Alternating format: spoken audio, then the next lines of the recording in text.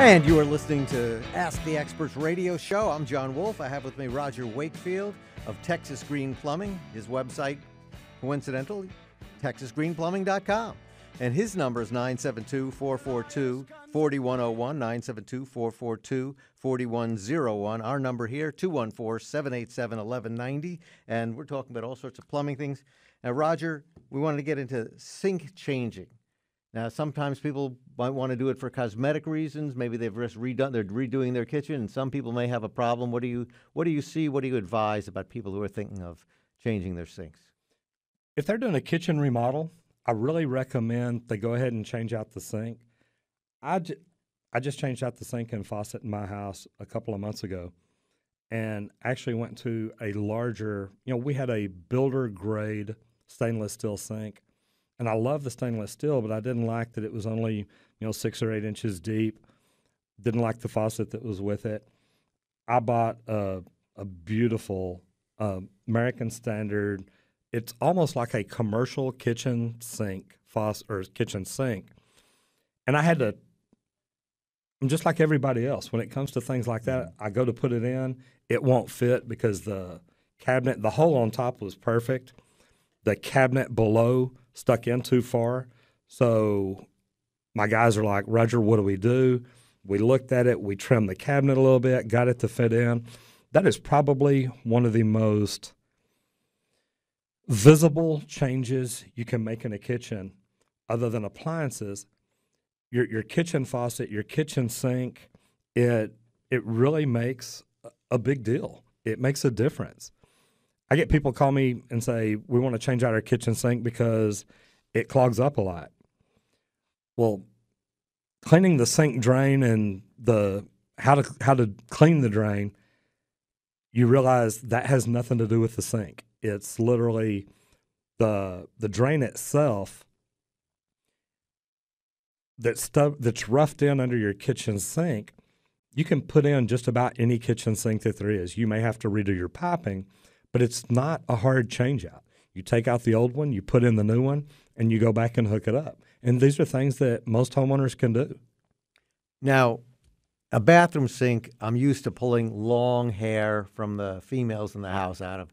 But what sort of things clog up the kitchen sink that causes a problem? The pipes below it, of course. The biggest things that we run into for a kitchen sink, rice, cabbage, pasta. We've almost all got garbage disposals, and that's another one that's easy to change out. But just because you've got a garbage disposal, whether you've got a new garbage disposal, an old one, it really doesn't matter. They're not made to just chew up every bit of food that is on your plate when dinner's over. My practice is empty your plate in the trash can, rinse it off, and any food particles, it'll help take that out.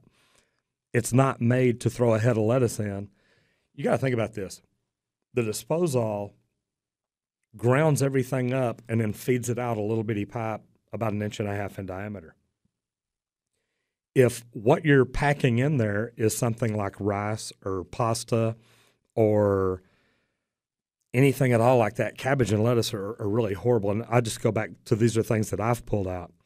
And it blew my mind how much of that built up. You've probably got 2 or 3 feet of pipe before it gets back to the wall. And I have literally had to take apart all that, and it's all just packed in there.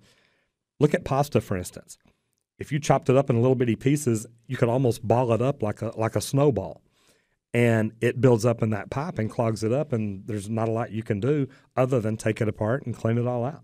But at least that's preferable to it being on the other side of the wall, that you'd have to take part of your wall out. Well, but don't do it anyway. Well, and luckily we have equipment and machines that'll go into the wall and clean that up, so you don't have to do that. Now, I would think the cabbage and the lettuce, I look at that and I go, this looks kind of stringy, like it would wrap around the blades. Is that what happens in there? No, it really doesn't wrap around the blades at all. The blades do everything they're supposed to do. They grind it up. It's when they put it into the pipe on the discharge side, that's where it starts clogging up. Okay. Now, if somebody's going to change a disposal and that disposal's been there since they first moved into the house, do you recommend, hey, somebody knew what he was doing when he put that disposal in the first place, get that size? Or what are the options somebody might look at? You can normally upgrade your disposal. I like going to stainless steel blades. They're going to last longer. The new disposals, I've got a disposal at home that is actually very quiet. I remember before my father passed away, I changed out a disposal for him at home. And one thing he wanted, and after doing research, of course, the disposal we got him changed direction each time it came up so it would not jam. And he loved it because his disposal jammed all the time. He lived in a house built in the 60s, and it was probably the original disposal. So it had put in its years, but he got tired of it jamming up all the time. You know, I space out sometimes. I don't think I'd want a really quiet one. I think I want to know that disposal's on when it's on. The number one thing, keep your hands away. Keep your hands away from the sink. Always. Have there actually been many accidents with people forgetting and sticking their finger in there or something? Or probably not. Luckily, as a plumber, we don't get those calls. Yeah, that's right. If you've stuck your hand in the disposal, don't call your plumber first. Please call 911. As the doctor. But if you want to call us later, I mean, and if you video it, I'd be interested in seeing it. Oh, gruesome. What about the dishwasher? Now, I know I actually fixed the door on my dishwasher when it had gotten moisture in it and wasn't working right, and it was one of these 50-50. It's so much cheaper to do it myself rather than buy a new dishwasher. The repair I knew was going to cost more than half of that if I paid someone else to do it, and I was able to pull it off. But what I also did unwittingly was move the dishwasher and broke the things that had it locked in place, which I've never heard the end of, by the way.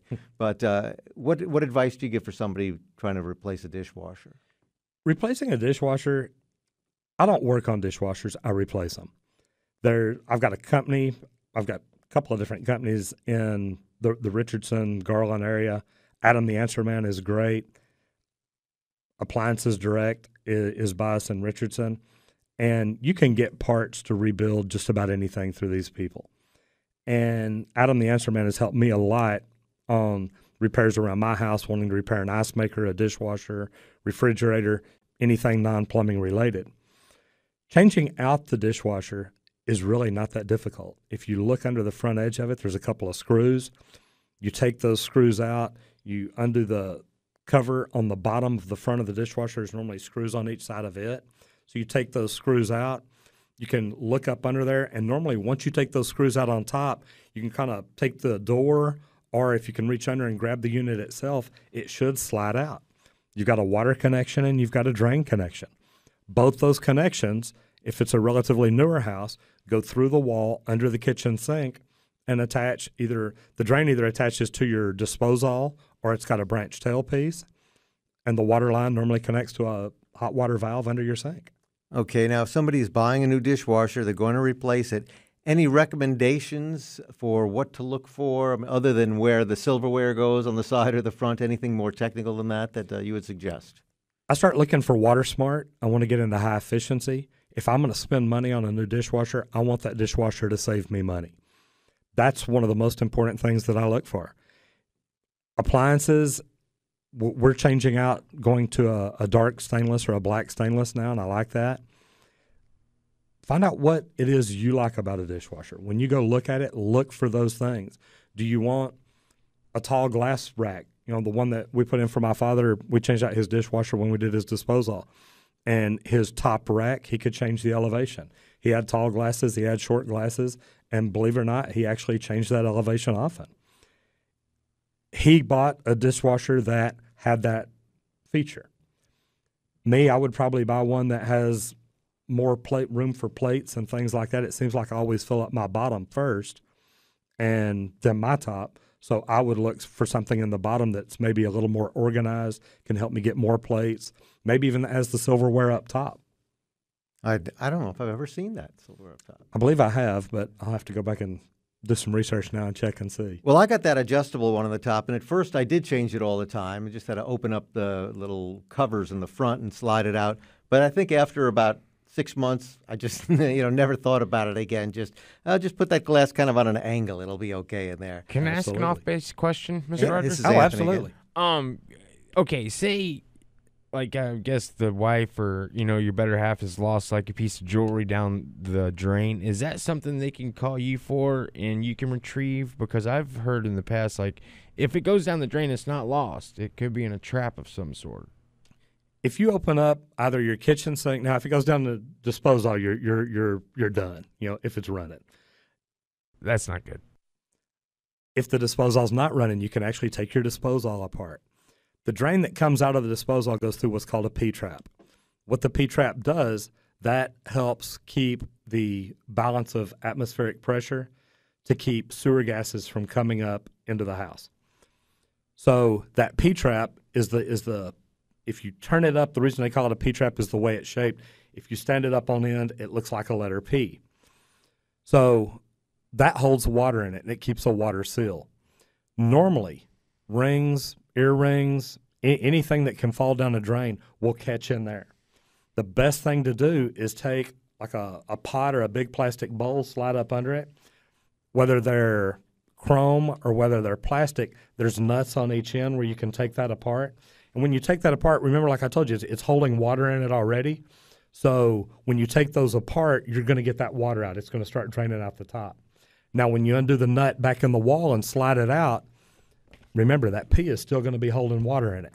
So that's what that bowl or whatever you used is for, so you can dump it in there. Chances are when you dump it in there, that piece of jewelry is going to fall in there. So they don't need to call you. They could actually do that themselves. That's a really easy – people can call me for anything. Okay. We are a full-service company. Anytime I can teach people how to save money, and it's so funny because I actually got a couple of emails after the show last time or calls at the office, even messages on my Facebook page. Dude, are you trying to put us out of business? Why are you telling people how to fix their own plumbing? You know what? If I've got an electrician that can teach me how to save money, man, that electrician's now my friend. Oh, yeah. So my deal is a lot of these things, and there's a lot of things that I try and tell people they'll call in, and I will try. One of the most important ones I remember, a guy called me because he had a clogged garbage disposal. Uh-huh. And he says, Roger, look, I want you to come over and change out my disposal. And he says, it's broke, it doesn't run, it doesn't spin anymore. And I asked him, I said, did you reset the button on the bottom? He says, yeah. He says, it's humming, but it's not working. Just come change it. And I told him, I said, you can unstop that if you listen to me and let me tell you how. And what I told him is go get your plunger, turn it upside down to where you stick the wood handle in it, and spin it around like a witch stirring a big pot of brew or something, and it'll unjam it, and then reach in there and pull what's out. Wow. He calls me back 5 minutes later, look, it's not working. I need a new one. Come change it. I told him, I said, look, I'm going to come unstop it, and I'm going to charge you, and here's the price. I said, but I'm going to be there less than 5 minutes.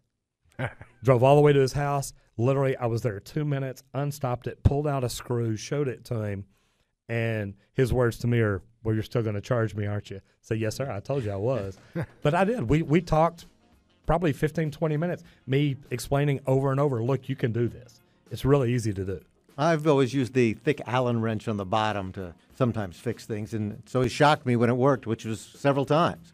And the thing on that is, if it doesn't spin one direction, spin it another, whatever's jamming it up, that Allen screw on the bottom, those blades turn both directions. And that's a great tool to use for unstopping a disposal. And I find praying helps, too. Please, Jesus, help me with this. You know, it's funny. I used to be a massage therapist, and it doesn't matter whether I'm a massage therapist, a plumber, cosmetologist, whatever I'm doing. I always say a prayer before I get started, and it does. It helps. I really think so. We're talking with Roger Wakefield on Ask the Experts radio show. Roger Wakefield of TexasGreenPlumbing.com, and we will be right back on Talk Radio 1190.